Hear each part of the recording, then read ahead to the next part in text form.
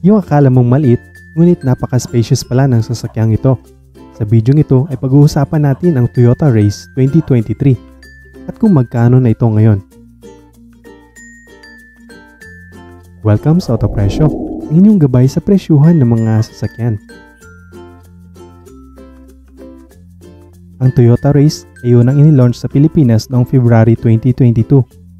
Ilan sa kanyang mga highlight features ay split-type LED headlights with line guide, daytime running lights, LED sequential front signal lamps, auto-retract side mirrors, combination lamps, shark fin antenna,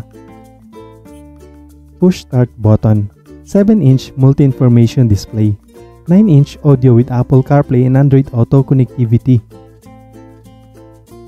17-inch alloy wheels, smart entry. Sa loob naman ay fabric synthetic leather ang kanyang upuan.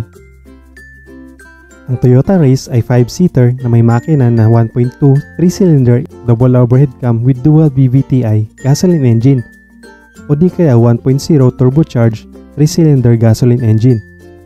Kaya mag-produce nito ng 96 horsepower at 140 Nm of torque para sa 1.0 turbo, 87 horsepower naman at 130 Nm of torque para sa 1.2 liter engine. Ang kanyang transmission ay 5-speed manual CVT. Ang kanyang brakes ay ventilated din sa front, leading and trailing jump naman sa rear. Ang suspension ay Mach person strut sa front at torsion beam naman sa rear.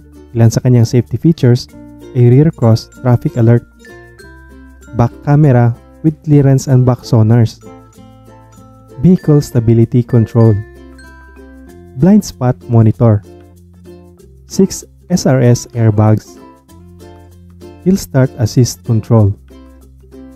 Ang Toyota Raize ay may 4 na variants at ito ay ang Toyota Raize 1.2e manual transmission, nagkakalaga ng 751,000. Raize 1.2e CVT, 831,000.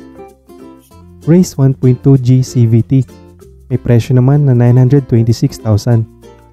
At ang top of the line variant na 1.0 turbo CVT, nagkakalaga ng 1,051,000. Ano ang nagustuhan mo sa sasakyang ito ng Toyota? I-comment mo lang sa ibaba ang iyong opinion. Pakiclick ang like button kung nagustuhan mo ang video ito. Isang malaking suporta sa aking channel kung pipindutin mo din ang subscribe button. At kung nais mo mapanood ibang presyo ng mga sasakyan ay click mo lang ang link sa description. Maraming salamat sa panonood. Ito ang Presyo.